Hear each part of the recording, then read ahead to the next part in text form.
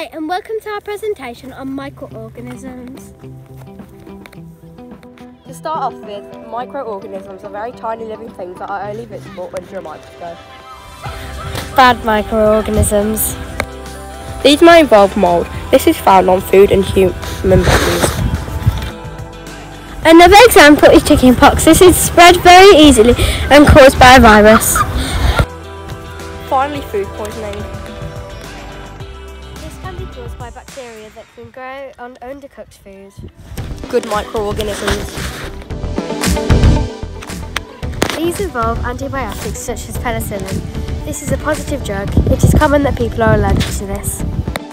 Another example is cheese. The bacteria gives the cheese its taste.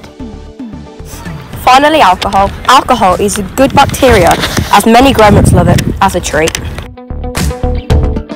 Thank you for listening.